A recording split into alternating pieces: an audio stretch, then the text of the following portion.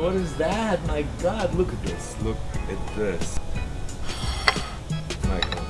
So this is 28-day dry-aged ribeye from Grimaldi Farms, just up the road. We actually feed the cows what we want. We start this process about a year before you get this steak. And then we butcher here. So you've got your steak, a nice Au Poivre sauce made with Madeira, a jus made out of the bones, shallot and green peppercorn. And here you've got a little bit of fun.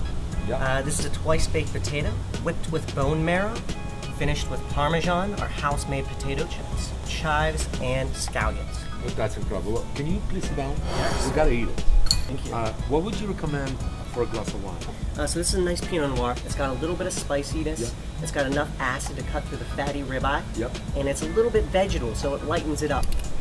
I can't believe it, you guys. A little early in the day, but it's okay. It's okay. Beautiful.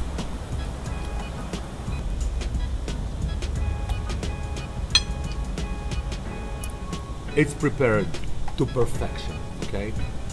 At Grimaldi Farms, what we do to mimic a corn-fed steak with this grass-fed beef is we plant wildflowers in the spring. We trim those at the end of summer and dry them. So each cow is finished on wildflowers, a little bit of sorghum and turnip greens. So it mimics that sugar and that sweetness you get from the corn, but with a happy cow, with a great diet, fed by people that love it. Michael, this animal was very happy, but this animal also brings that incredible happiness into me right now. I love food, and I love your food. Cheers. Cheers. Oh.